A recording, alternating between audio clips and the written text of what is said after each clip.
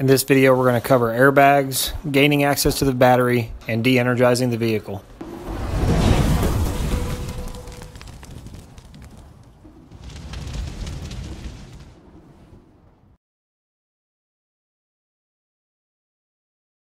All right, we need to make sure that we're not getting lax when it comes to de-energizing these vehicles.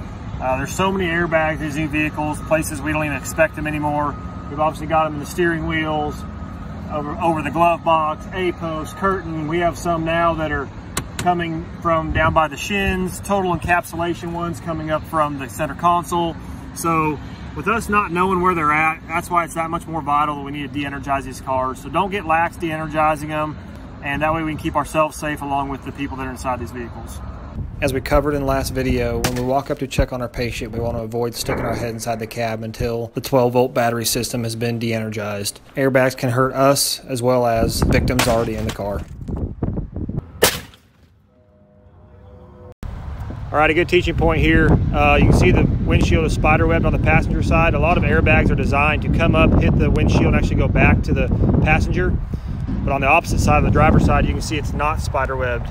The airbags on the driver's side are not designed to hit the windshield. So if you ever come up on a wreck and you see that the driver's side windshield is spider-webbed, you know their head or something that's not supposed to hit that windshield hit it. So suspect a high level of trauma. All right, so after our vehicle is stabilized, we have to de-energize our car. We'll talk about a couple different ways we can access the battery. Out of habit, normally we always go to the front of the hood, but obviously if this car has been in a front end collision, the front end's all messed up. Also, it's more dangerous to be in front of the car due to the struts that are in the bumpers. And also, the more we push and move stuff around in the front of the car, there's more sensors up there for the airbags, and we could possibly deploy an airbag on a patient. So for those reasons, a good option is to go hinge first. The hinges for the hoods are obviously right back here in this area, and we'll show you methods to expose those hinges to defeat them, and then we can just flop this hood forward to easily access the battery. Depending on the type of impact, there might be a good purchase point existing to get to the hinges, but if not, here's a couple methods to expose those hinges. In this method, we're going to drive the pick or spike of our halogen through the hood next to the hinge. Most hoods are double layer sheet metal, so be sure you drive that spike deep enough that you get both sides of the hood when you go to pry up. Same technique as before, but instead of a baseball swing, we're going to use a flathead to drive our halogen in. We can also pinch the fender and then put our spreaders underneath the hood to expose the hinge. Once we've gained access, we have a couple different options for defeating the hinge. First is using the spreaders to break the hinge.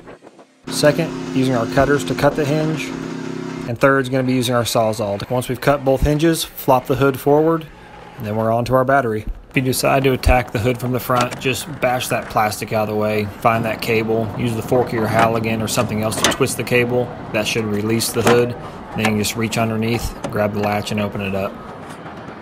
Talk about de-energizing our cars with the 12-volt system. The 12-volt system is what operates all the airbags. So when we de-energize, we have two options. We can either cut the cables or pull the cables off of the battery terminals.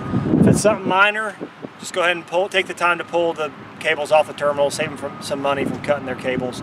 If we do need to cut them, make sure we cut them. We take a chunk out, at least an inch. That way, when the wires come back, the wire memory, we don't want that system with the wires to reconnect and re-energize the system.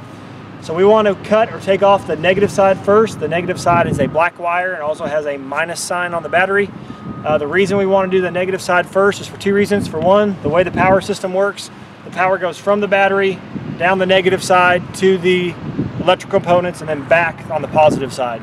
So if we cut the negative battery terminal first or cable first, then that's going to remove power to all those components quicker.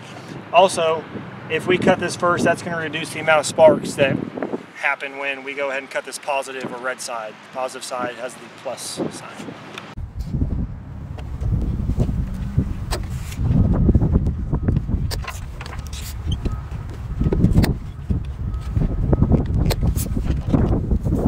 Now our vehicle is de-energized and we can cut.